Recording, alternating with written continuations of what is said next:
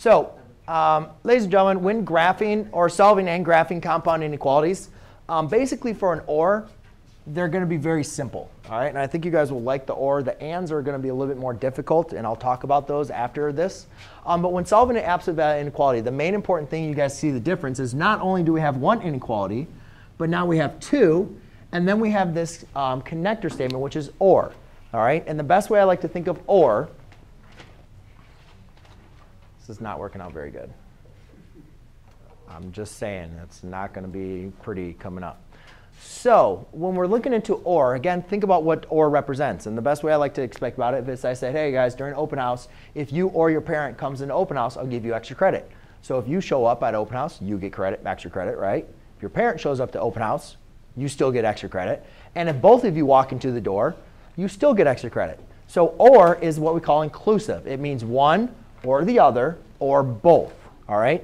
So when solving a compound inequality, basically the only difference is, guys, we have two inequalities and this connector. This is going to help us with our graph. So what we're going to do is just solve each one individually. So the first one, I'll add 7. Just use my same operations. 3x is less than or equal to 12. Then I divide by 3. And x is less than or equal to a positive 4. Right? That's kind of like going back to one variable inequalities. Then over here, to solve this, all I need to do is divide by negative 2. So I divide by negative 2, and I have x. Remember, when you divide or multiply by a negative number, you have to flip the sign. A negative 10 divided by negative 2 is a positive 5.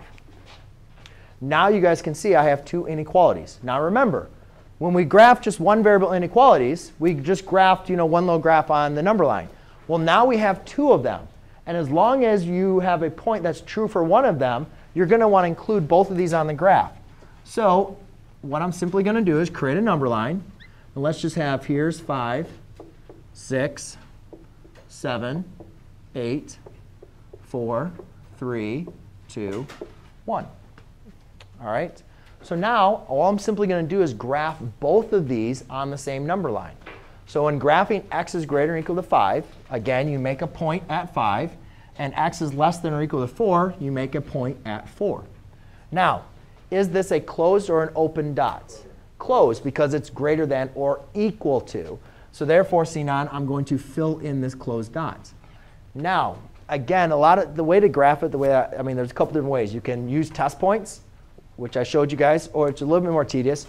A lot of times, I just like to say this out loud. X is greater than or equal to. So to the right or to the left are values that are greater than 5. To the right, right? And you can just test it. Test the number 6. Is 6 greater than or equal to 5? Yeah, that's true. So you shade to the right. Now we go to 4. Is 4 closed or open? Closed, because again, it's equal to.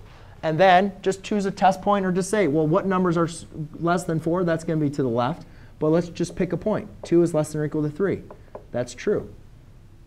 So you shade to the left. Oh, I'm sorry. So that's closed, right?